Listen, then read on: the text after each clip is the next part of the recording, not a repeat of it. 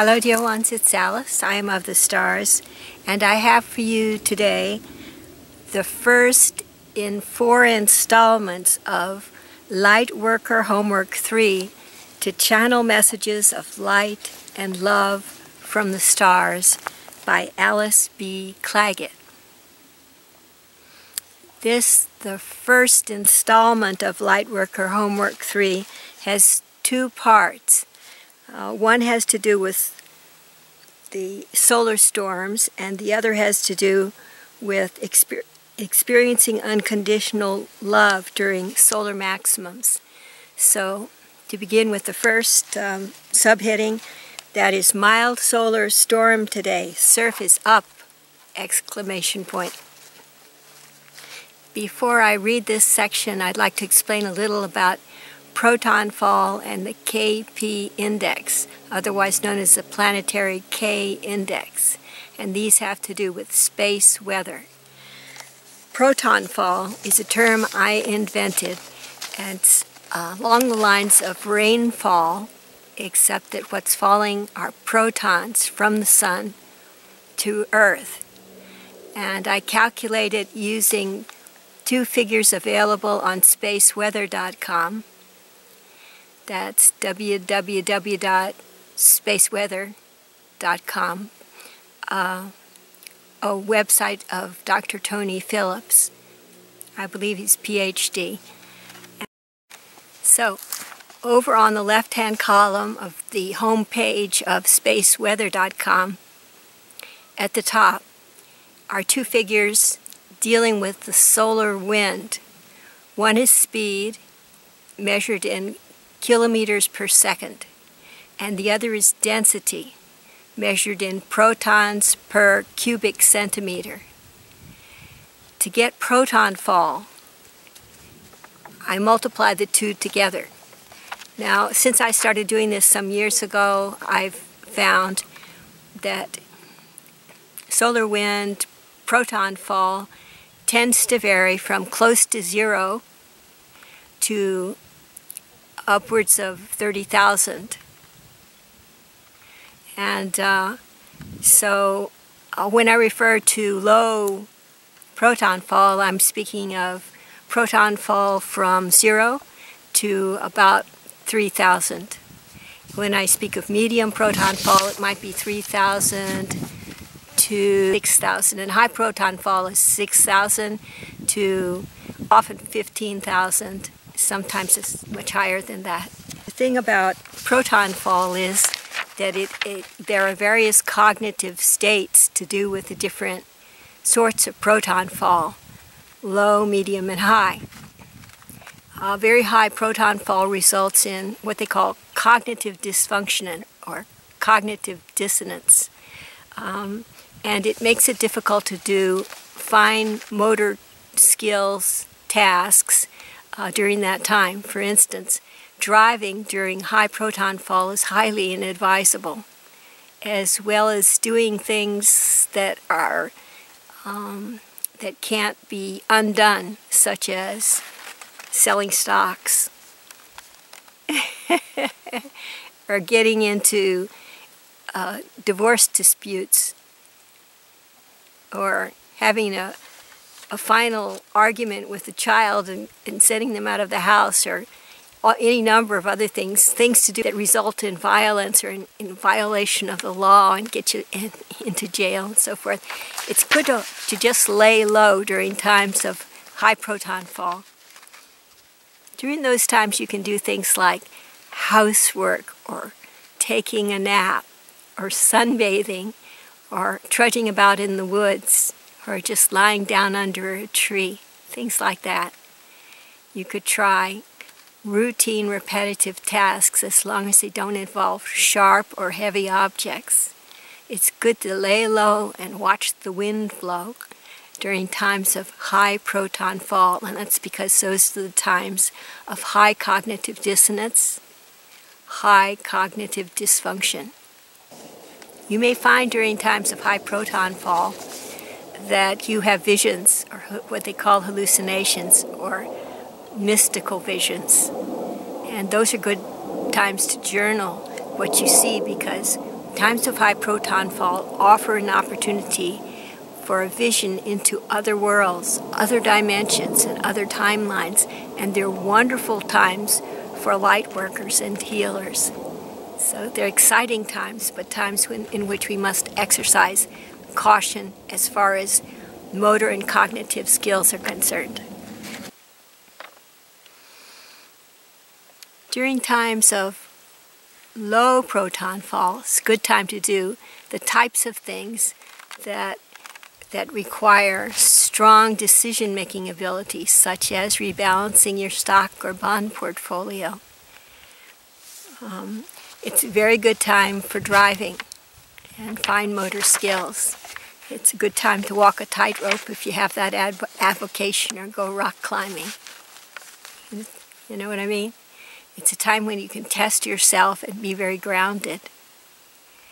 And in between is pretty much what happens quite a lot, 3,000 to 6,000. Those are times that I find somewhat exhilarating, but not so much so that I can't perform most of my daily routines. So that's a heads up regarding proton fall and the density of proton fall, the severity of it. Now, the other thing I was going to explain is what I usually call the KP index. Some people call it the planetary K index. It's measured in 3-hour data bars by the NOAA SWPC, which, as I recall, is the National Oceanic and Atmospheric Administration, and the second SWPC, Space Weather Prediction Center in Boulder, Colorado. And these data are available to anyone. They're public domain, and they're in 3-hour bar charts. The charts measure the excitability, the turmoil in the magnetosphere of Earth on an index from 0 to 9. Okay, and the chart will show green bars from 0 to 3. That'd be actually no geostorm, mild geo-weather. Then KP of 4 is shown as a yellow bar, meaning time to be wary, a transition zone from mild to geostorm weather. Then KP index 5 to 9 is red bars, very striking red bars, and not so often encountered except during solar maximums. It has to do with sunspot activity and solar winds and shearing back and forth of various types of solar winds that roil up our magnetosphere. And those are the times more akin to high proton fall and cognitive dysfunction, cognitive dissonance, and so forth. So setting aside those two measures of geostorm conditions, I'll begin with the text. And here goes. This was written some time ago, and it goes like this. Proton fall is 6,625.7 right now. Now, you may recall that's just at the point where we move into severe proton fall, just above the 6,000 mark. The planetary K index, the KP index, has been at level 5. You recall that's the beginning of geostorm levels for the KP index. At level 5 for 12 hours out of the last 15-hour interval. A mild geostorm is in progress, or was back then. Now then, it has a picture here of the planetary K index chart with 3-hour data from the NOAA SWPC as of April 17, 2021 at 9:30 Universal Time, and it looks like this. You can see the red bars. That represents the beginning of geostorm area. You can see the green bars. They represent no geostorm. And the yellow bar in the middle there, that represents an intermediate level between no geostorm and the beginning of geostorms. So you see there are 2, 3, 5 bars there that are red. Each bar is a 3-hour interval. So that's 15 hours worth of geostorm, albeit moderate geostorm, during the time frame of the graph. That's what I was excited about. I'll read you the legend for the image. It goes like this. Estimated planetary K index, 3-hour data. Begin 2021, April 15th, Universal Time, by NOAA, SWPC, Boulder, Colorado, USA. Public domain. Description: 4 red bars, KP index level 5. Among the most recent 5 bars, the other bar being yellow, which is to say 12 hours of KP index at level 5 and 3 hours at level 4. A mild geostorm is in progress. Now you could go to NOAA, SWPC, and look up the charts for the estimated planetary K index and find out every 3 hours how that's updated and what the situation is with geostorms in the magnetosphere of Earth. If you begin to find yourself sensitive to those sorts of electromagnetic forces here on Earth, then it will be of great importance to you, as it is to me. Solar cycle 25 is ramping up, heading for the fireworks typical of solar maximums. I see online that the current maximum is predicted to take place in the year 2025, only 4 years from now, as may be seen from the graph of the solar cycle 25 prediction curve below. Surf is up.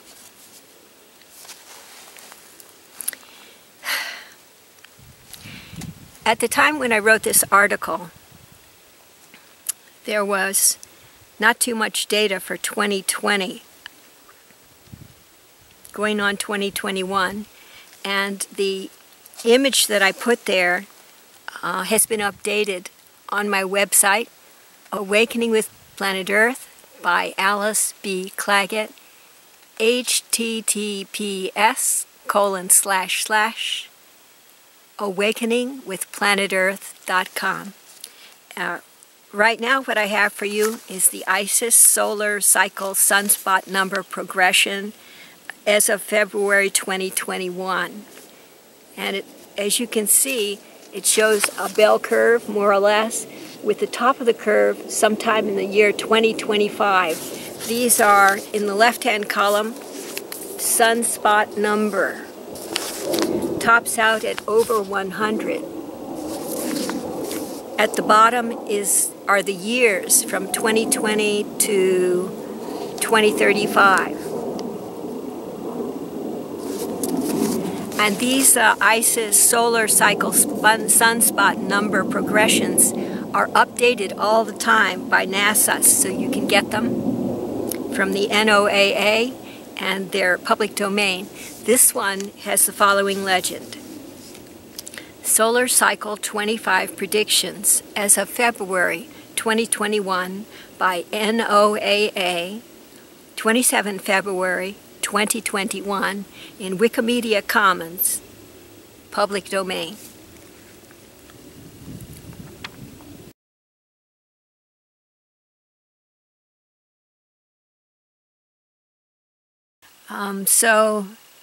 So that's it for now. These are tools for light workers for the coming times.